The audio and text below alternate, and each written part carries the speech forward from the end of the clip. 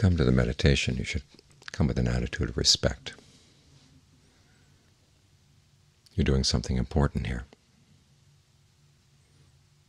and you're trying to master a skill.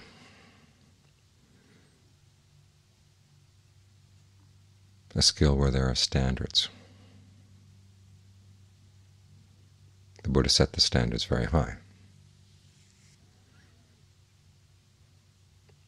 And you want to have respect for that fact. And you want to have respect for the dangers that come when you don't practice up to standard. When they talk about having acceptance in the practice,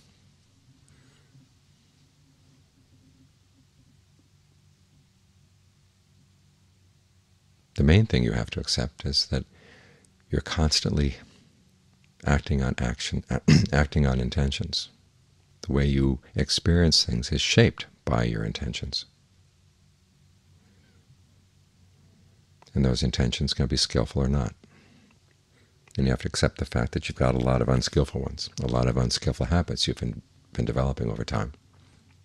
And it's very easy to bring justifications for those unskillful habits. Society is full of them. As John Munn once said, the society of normal people, ordinary people, is this culture of defilement, greed, anger, and delusion, and their justifications.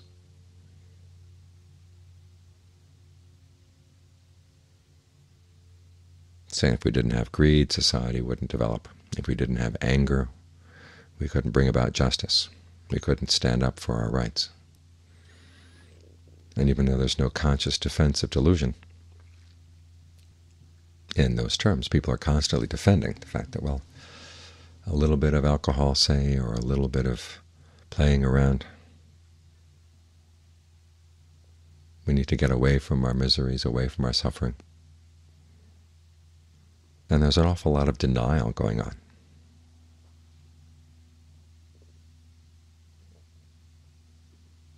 People learn to live with denial as an ordinary part of every day.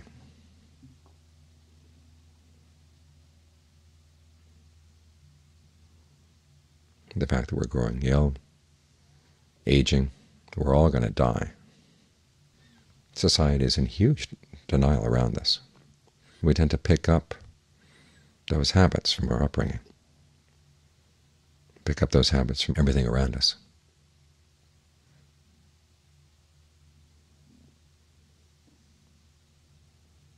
And so when we sit down and meditate and all of a sudden find ourselves face to face with greed, aversion, and delusion, part of us likes to defend it, say that it's okay.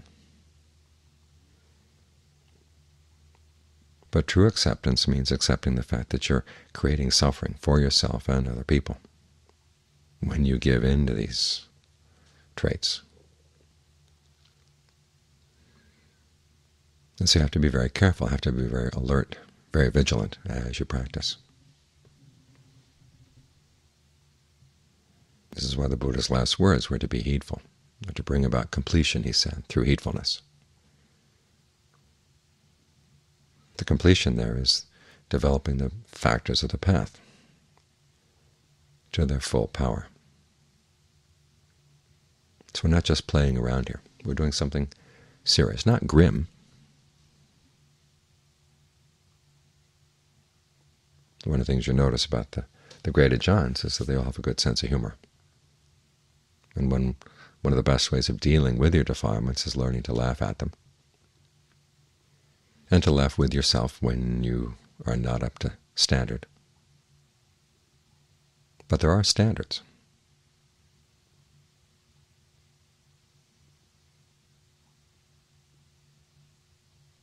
You want the mind to stay with the breath. You want to evaluate and adjust the breath. Keep your attention focused on the breath until it gives rise to a sense of ease and fullness.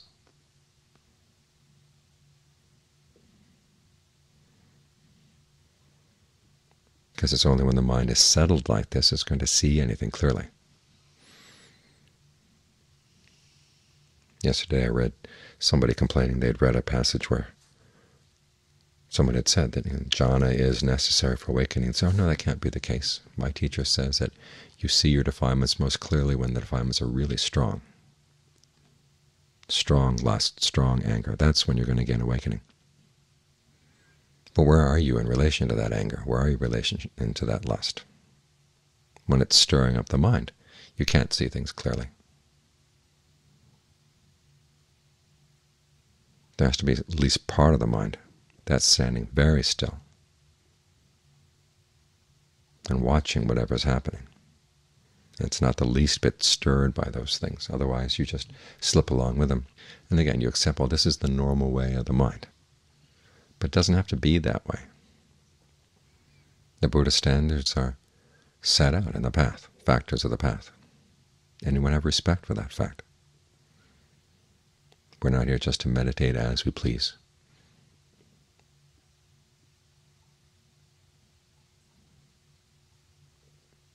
We have to check ourselves to see, is there anything we're doing that's causing stress? It starts out with causing harm to oneself and other people. You want to check for that.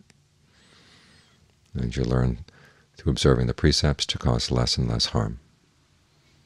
Then it moves into more subtle levels of stress in the mind. Finally, even there's just the subtlest disturbance caused by the concentration itself.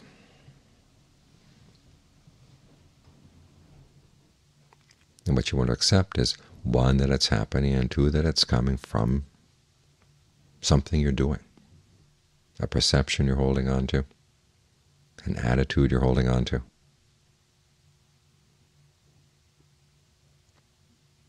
That's what you have to learn how to accept. It requires having a mature attitude towards your own weak points and a mature attitude towards the areas where you're still lacking. Learning on the one hand not to beat yourself up over these things, but on the other hand learning how not just to say, well, that's okay, doesn't really matter. Mature acceptance means accepting responsibility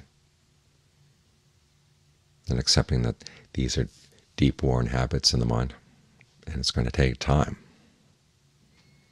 to learn how to overcome them, but you do want to overcome them. Because it's also good to accept the fact that there is something better in life. After all, there are Four Noble Truths. There's not just suffering, the cause of suffering, but there's also the path, and there's the cessation of suffering. Those things can be a part of life too.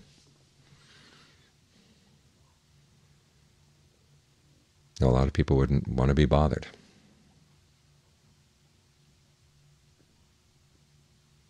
But again, that's our choice.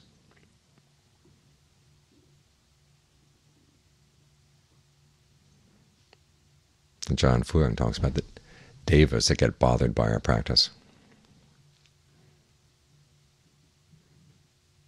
afraid that we'll go past them. Well, it's not just devas. There are other human beings out there who don't like the idea that maybe there really is a deathless and there really is attainable through human effort. They prefer to think, well, it's not really true, and that what the Buddha taught was simply teaching us how to learn how to accept things as they are and just be perfectly okay with them. Because otherwise there's a path to follow, and there's effort that has to be put forth. You have to be disciplined. And a lot of people don't like to hear this. They don't want to accept that. Their idea of acceptance is very narrow.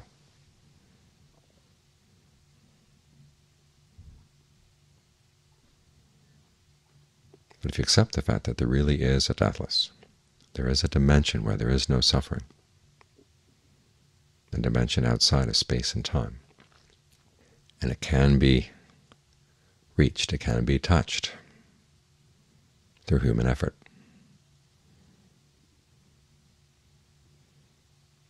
That's learning how to accept your potential, and you will learn how to accept the demands of your potential. Nobody's forcing you to do this, but if you want to make the most of your potential, this is what you've got to do. All the Buddha's shoulds are conditional. He never forced anybody to do anything.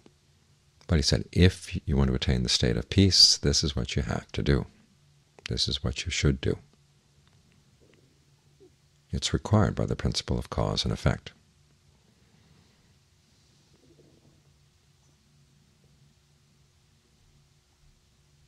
So we want to have respect for that fact. Have respect for your own potential, respect for your desire for true happiness. And accept the fact that, yes, it is a long path. The people for whom the path is short,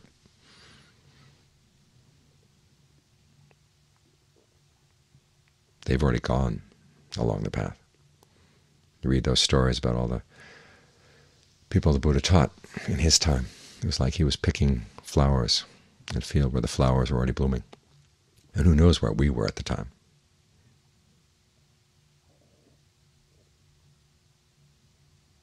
Or you might say he picked all the fruit that was already ripe, and now we're gradually ripening ourselves. So it may take time, may take effort, dedication, discipline.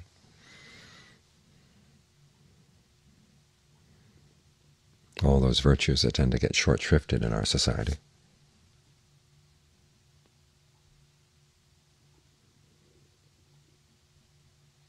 But we're not here as consumers, which is apparently is what our society would like us to be.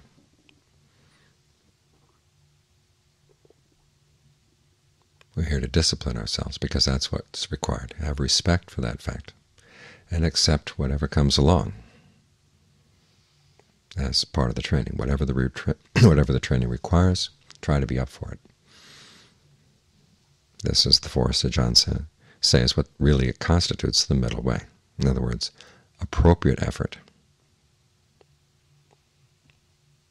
Appropriate for whatever the occasion is, whatever the defilement is, whatever your state of mind is. And sometimes it's very delicate work, very refined, very easy. And sometimes it's hard. Sometimes it takes a lot of effort. You have to sit through a good amount of pain and struggle over some of your defilements. Because when the defilements come up, it's not the case that they're obviously bad. They have their hooks. They're sticky. It's like Velcro.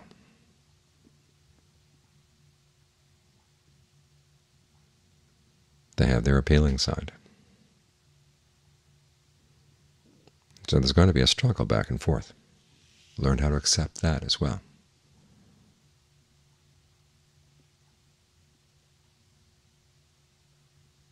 Because when you do ultimately get to the point where the mind doesn't need acceptance or rejection, apparently that's one of the qualities of an arahant. The arahant's mind is beyond acceptance, beyond rejection.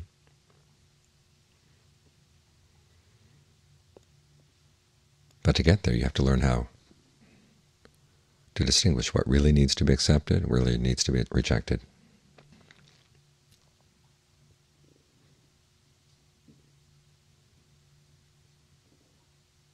And bring the proper amount of respect so that you do it right. Bring your practice up to standard.